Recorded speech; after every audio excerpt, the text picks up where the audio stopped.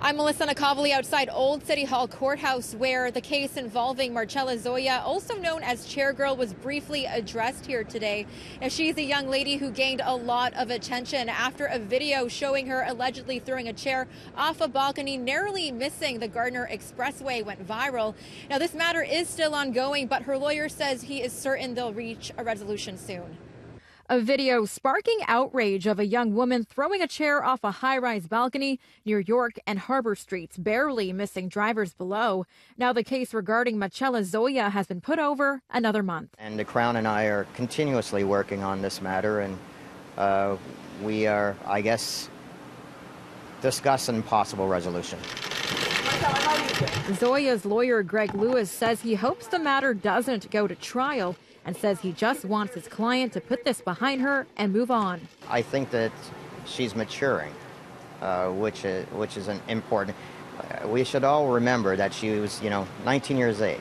The social media model has been charged with 1 count of mischief endangering life, mischief endangering property under $5,000, and common nuisance. Her lawyer is saying Zoia has matured since the incident that happened back in February. So she's still a young person, but this has been a sobering incident that took place in her life, and she's becoming a mature young lady. Since posting the video, Zoia's popularity began to soar.